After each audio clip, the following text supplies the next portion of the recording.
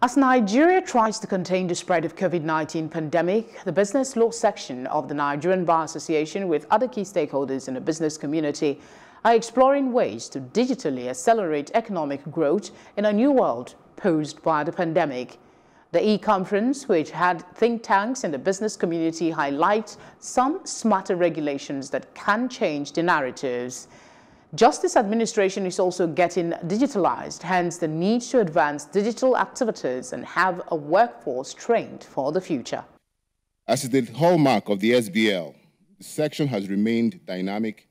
innovative, transforming, inclusive, and importantly, members have been selfless, and indeed they have been selfless in providing all manner of resources to support the efforts of the federal government to ease doing business in Nigeria and generally making the Nigerian economy more competitive through the championing of what we describe as smarter regulations. In consonance with the theme of this year's conference, we have organized a program that coalesces the breadth and wealth of the enviable resources and expertise of a diverse group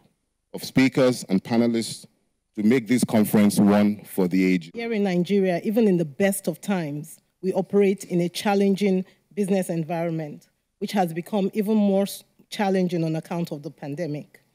Despite this grim picture, we see positives.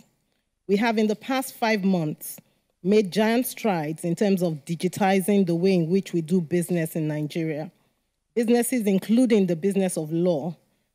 have had to adapt and move online in order to stay in touch with customers and clients and continue to provide as seamless a service as possible. Some sectors are seeing a boost. There will be life after the pandemic, and as the section on business law, we feel it is important for us to drive the discussion around how to navigate the new world that will continue to evolve.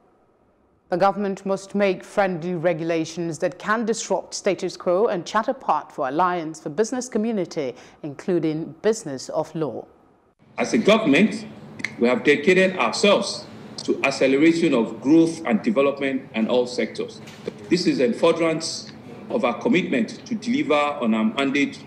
through our 6-pillar, which we had called the team's agenda, for which I'm sure all of you know that from traffic management, to transportation, to economic management, to tourism, to education, to technology, to ensuring that Lagos becomes resilient as the 21st century are part of the daily things that we're dealing with and we're managing at the affairs of